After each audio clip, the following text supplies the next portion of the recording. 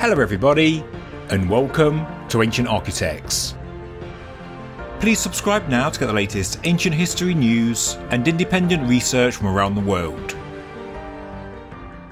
A giant 3,500 to 4,000 year old Barrow cemetery has been discovered in Wiltshire in England, and so far 10 Bronze Age burials have been excavated, as well as 3 piles of buried cremation ash. Of course, Wiltshire is already famous for its history, because it includes the Stonehenge Neolithic landscape, which is located around 8 miles north of the newly excavated site, which is on the outskirts of the suburban town of Harnham, near the city of Salisbury. Stonehenge had 3 phases of construction, with the final phase dated to between 2550 and 1600 BC. Meaning the newly excavated barrows were made at the same time as this final stage, very much when the famous Henge monument was in use. Stonehenge Phase 3 could have had as many as 6 subphases of work, with new stones added, stones taken away, stones reshaped and new ring pits dug. By all accounts, this was a period of intense activity, and being buried so close to Stonehenge, you can't help but think that the people that were buried inside the barrows knew the stone circle very well. Wiltshire already has a large selection of Bronze Age barrows, many of which have been found within the World Heritage Site. But this part of Wiltshire, 8 miles away, close to the medieval city of Salisbury, is not well understood. So, what do we know about the new discovery? Well, it's somewhat of a chance find. The area had been earmarked for the building of 640 new homes, and before the builders go in, archaeologists from Cotswold Archaeology had the chance to excavate. Bronze Age round barrows are found all over England and can be easily identified as a round mound of earth that's surrounded by a ring ditch, from which the earth and stone for the mound was dug.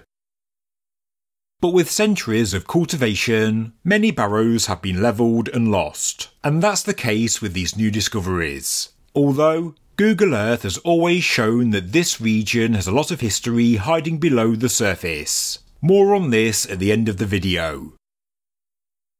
Barrows usually comprise a central burial chamber, a mound and surrounding ditch, and they can range in size from under 10 metres all the way up to 50 metres in diameter. Other earthworks are also often associated. There are also a number of varieties, including bell barrows that have a sizable central mound, disc barrows with a smaller central mound, and pond barrows that have a hollow in the centre.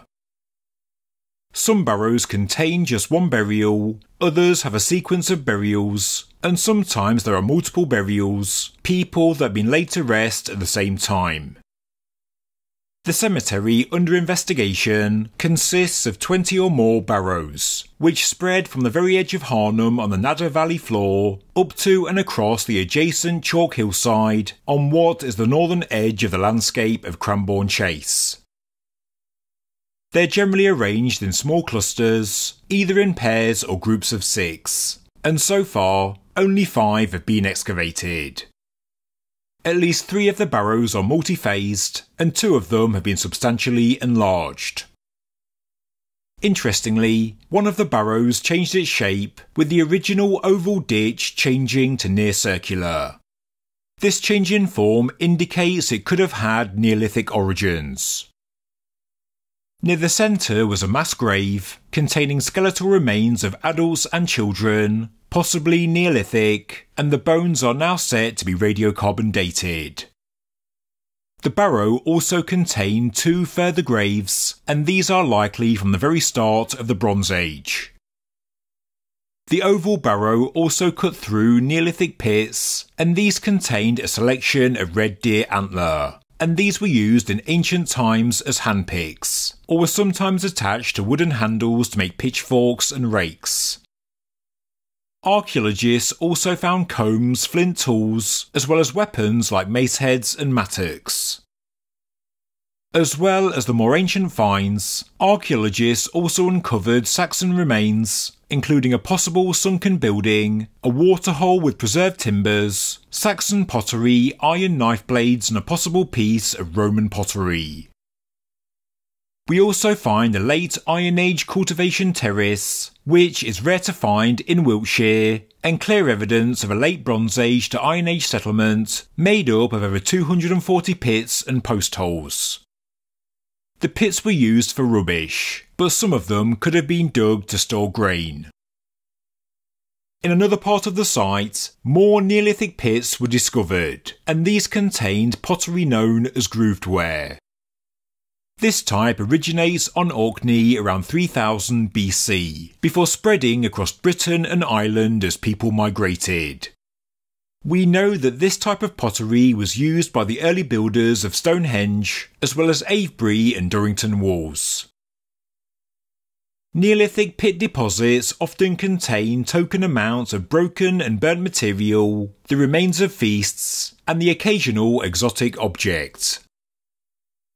In the new excavation site, as well as the grooveware pottery, experts have also found a microdenticulate, which is a small flint saw, as well as 3 oblique arrowheads. It's proving to be an area steeped in history, and when I was looking for this site on Google Earth, I could see there is a hell of a lot more still to find. As land dries out, satellite photographs can reveal hidden archaeology below the surface, and although it's hard to say exactly what we're looking at, using satellite photos from 2014, and it's clear there are many features below ground. We can see the barrows at the excavation site when it was still a working field, but if we move 900 metres to the south, we find this incredible area, and clear archaeological features are visible. Zoom out further and let your eyes pan across the landscape, and we can quickly identify features that cut across the modern layout of fields.